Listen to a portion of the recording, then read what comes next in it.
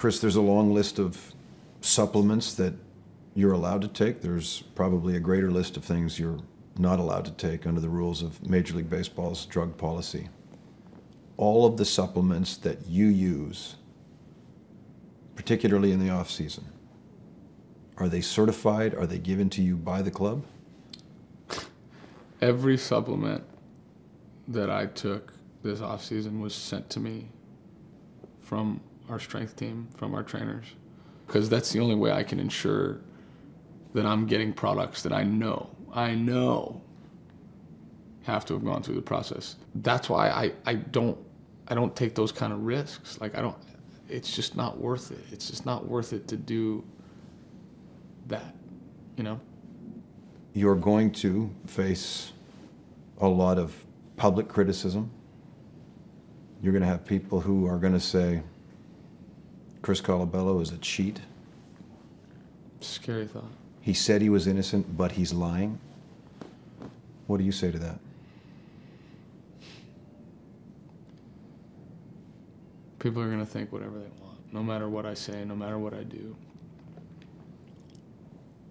At this point, there's no motivation to lie. Like the suspensions, it's happening. It's already there.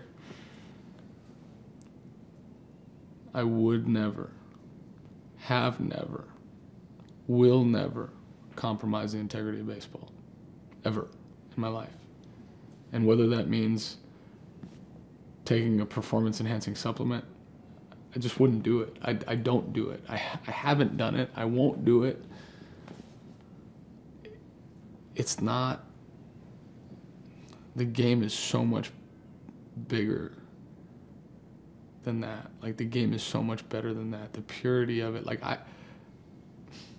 so to think that I'm being told that I've literally compromised the game in the worst way possible in people's eyes now, in the court of public opinion now, I think this is literally what people think is the worst way to cheat the game of baseball. When I was 20 years old and I was hoping to get drafted, I watched people do it then. I was like, I can't go to sleep at night if I do that. I can't look at myself in the mirror as a man and say that that's okay. When I was 23 in independent ball and I'm watching guys get signed, picked up, guys in the big leagues, 2006, 2007, whatever, and I would watch the game and I would hear about stuff. And it was never my place to pass judgment on anyone until I was informed. And I said, I won't. It's not worth it. I had conversations about it my whole life. As I got into my 6th and 7th year in indie ball, it's not worth it. I played the first 4 years of my affiliated career. It's definitely not worth it now. I'm here. I got there. I did it. Passed 19 or 20 drug tests in the last 4 years.